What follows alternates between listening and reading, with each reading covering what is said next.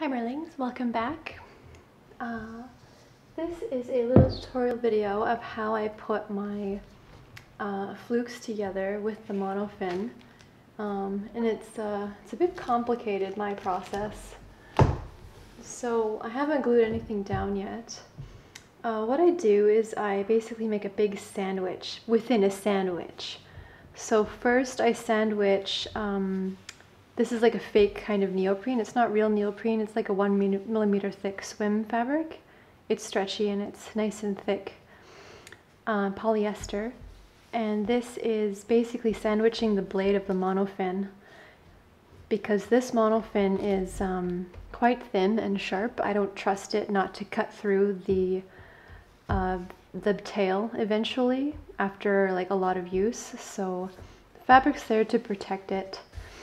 And what we're going to do is going to be gluing like the back of it to the bottom piece first. These are spacers that I just made. I needed some really long ones for this tail because the fluke is so big. In the past I've used just one of these before, but they're just little they're not popsicle sticks. What do you call these? They're just wide wooden sticks that I wrapped in saran wrap. And they're going to make a blank area that doesn't have any silicone glue in it for water channels. So after it's all glued together, there will be water channels so that water can flow out right here on the fluke, here, here, and here. So water will go in the tail and come out down here. And that is how I do my water channels there. So I'm going to take all these out. I was just fiddling with their placement and seeing how long they needed to be.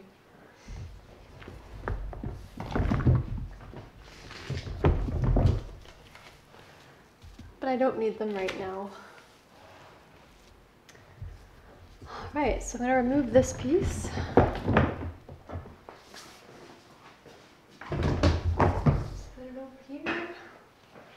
And I'm going to clean the back of this piece here. So you can see this is glued. It's fabric glued on here. And the glue that I use, I'm using like a epoxy that's rated for plastics and fiberglass. It's basically an epoxy resin glue. I trust epoxy not to come apart and come off more than I trust any other glue in the water.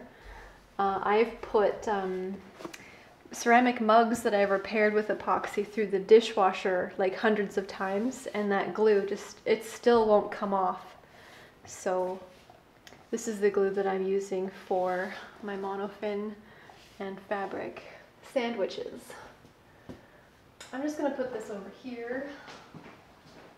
Don't need it right now. Alright, so now I'm going to clean this area with some naphtha.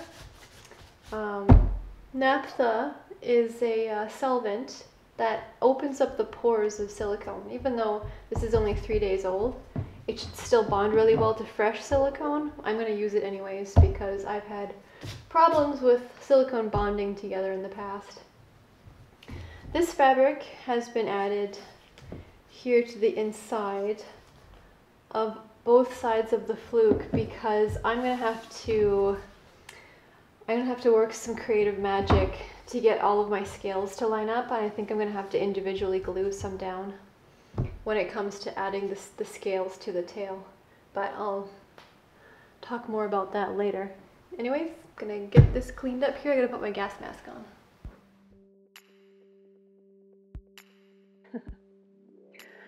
So I use naphtha to prime silicone before gluing it.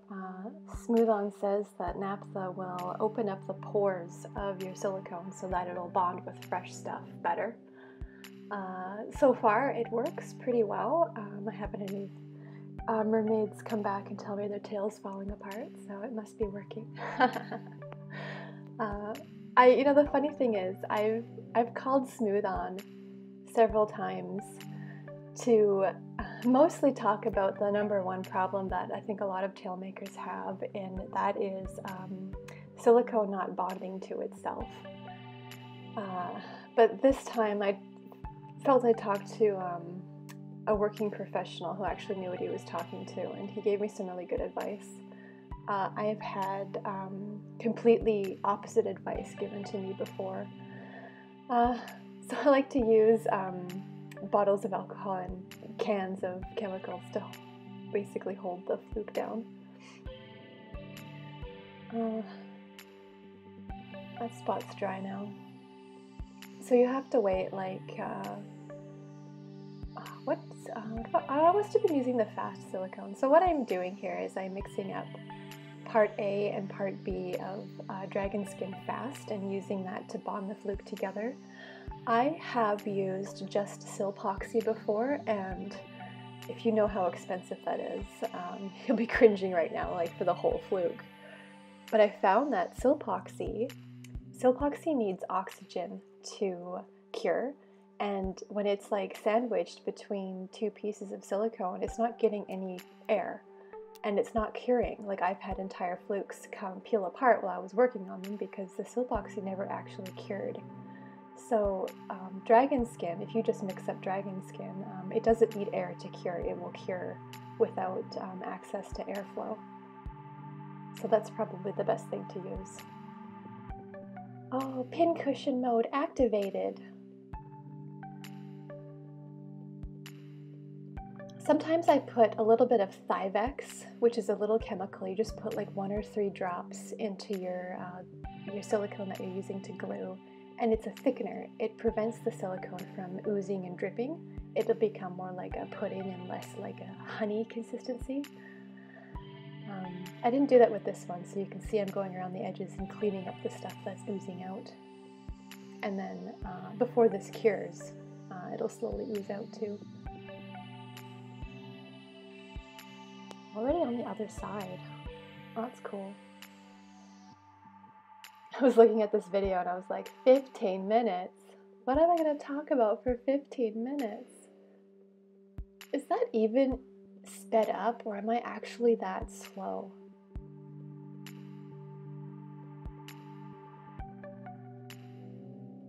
No, this is speed up. It's sped up 8 times, which is what I sped up the rest. This is like a really slow day for me then. So this is probably the second day of filming, because I have to wait for this glue to dry for I wait about an hour and a half. But usually while it's drying, I'll like get bored and I'll walk away, and then I'll forget what I was working on. I'll be working on something else. But I was probably casting the scales for this tail at the same time.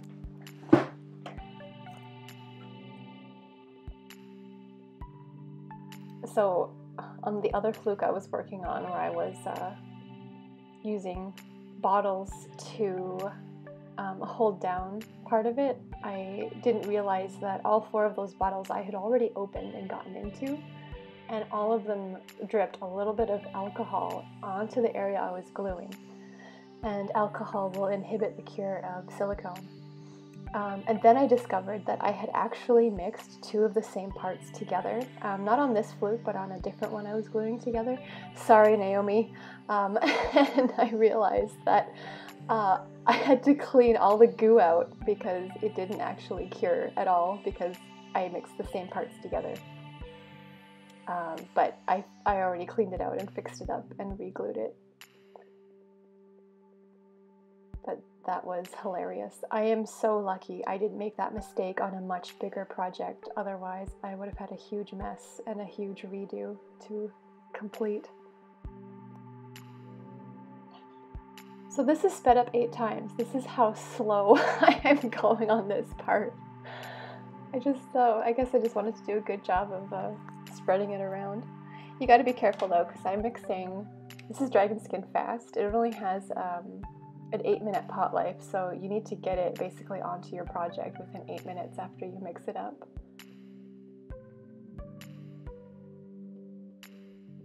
Gotta be really careful.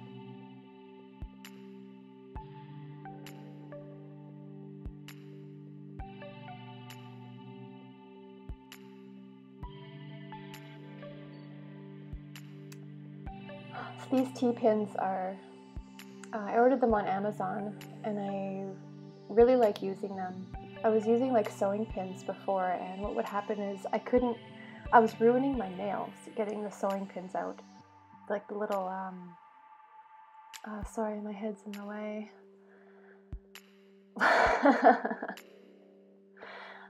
The lens is right there. Anyways.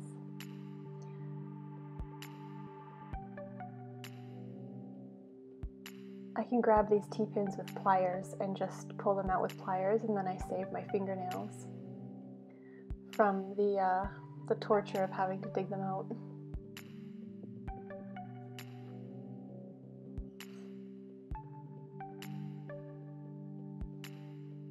So this part is really tedious. What I'm going to do after all of this is glued together is you can see where the registration of like the end of the mold doesn't quite line up perfectly on some of the fin areas. So what I do is, because it's really hard to like edit and clip the veins, I just make sure the veins are lined up as best as I can get them, and then I'll go in with a knife and I will knife and scissors, and I will cut that excess that's peeking out under that little area there.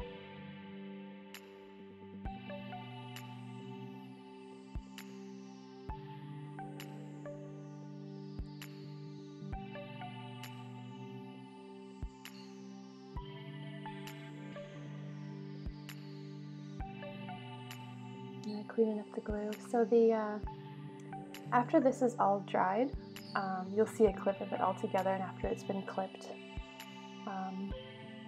and made to look pretty and even. What I do then is I mix up a really thick batch of silicone, so I add a lot of Thibex to it to make it like a pudding consistency that doesn't drip, and then I gently use my finger and I fill in any gaps that are still there, basically to try to make it look like one seamless piece and not like it was obviously two pieces sandwiched over a monofin. And that, I'm not going to film that part. It just takes so long, and it takes a lot of patience, and I'd have to have the camera really close and constantly turning it on and off again as I'm like applying the silicone. But basically it's like applying, it'll be like applying a filler to all the cracks. Like if you've ever filled in cracks in a wall, you just kind of use your finger to gently fill in the cracks along the seams. So right up there, right where I'm pinning right now, I'm going to be adding extra scales up there.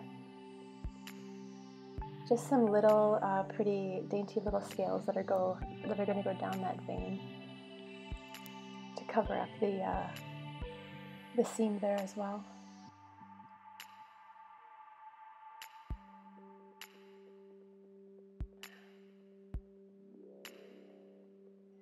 I'm weighing it down with all the bottles.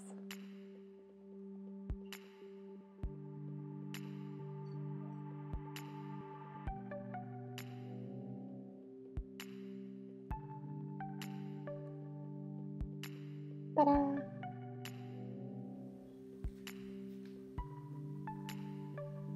Okay, so here she is, all glued together. No pins left inside. And you can see on the edge of the tips, you see how they look doubled right now. I'm going to go in with glue and just patch that up, make that look nice and seamless. Yeah, but this fluke is all glued together. I have, I left I left those in it by accident, but they can come out now. Should be a fourth one. Where is it? There it is. There we go. No, she's done. Woo.